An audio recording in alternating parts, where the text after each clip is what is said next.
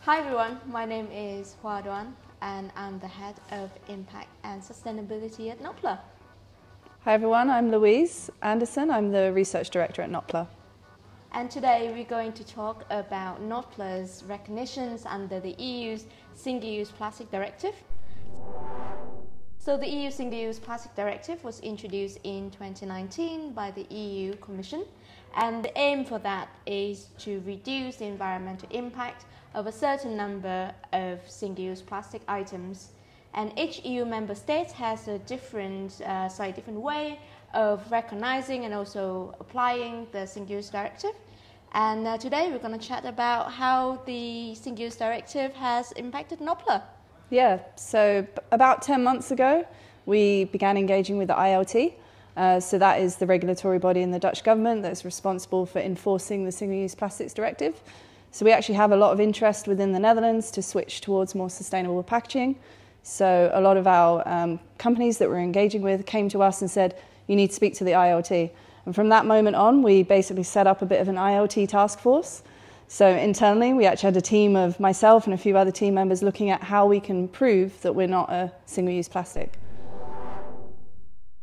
So the Dutch government has provided a very strict interpretations of what is plastic, and this means that it has closed a lot of loopholes around some of the materials and packaging on the market that is currently advertising as plastic-free, but actually still contain plastic within them. So in terms of this very strict interpretation, it means that any packaging that has been assessed as containing plastic will be subjected to a ban and also a tax on all of these packaging items, most notably plastic cups, but also plastic takeaway boxes as well.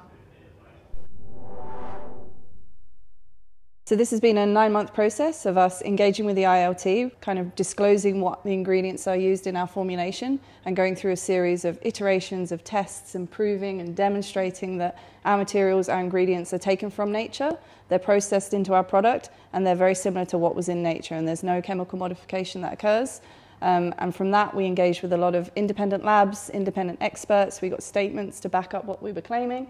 And very happy that towards the end we managed to get the ILT to really understand that our solution is truly natural, it does come from seaweed, and that there's nothing that happens within our process that converts it into a plastic. So after the 9 months process, we were very happy to receive the seal of approval from the ILT, being that we are the only plastic-free packaging solutions in the Dutch market, and this is even better that it's under the strictest assessment of the Single-Use Directive. So this is really great because it means under this strictest interpretation we've been classified as plastic-free, and that means it opens up the door to every other market within Europe where there's perhaps a less stringent kind of process to go through. We've been able to demonstrate it once, so we can now basically push our solution into other markets whereby there's going to be no taxes, no bans on our material, because we've been distinguished as one of the only materials that can be not a single-use plastic. So now that our solution is technically ready and also has got this seal of approval within the Netherlands, it means that big distributors like Conpax, who are present within the Benelux region, they can actually use our solution across their region.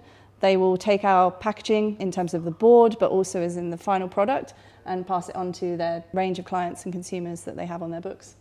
So this is excellent news for us because it is really helping us moving closer to our missions of really tackling plastic pollution, but also removing plastic from packaging. So we are very delighted with this decision, and we're really hoping that over the next few months we're going to be able to help many more businesses in terms of improving their packaging and be compliant with the Single-Use Plastic Directive.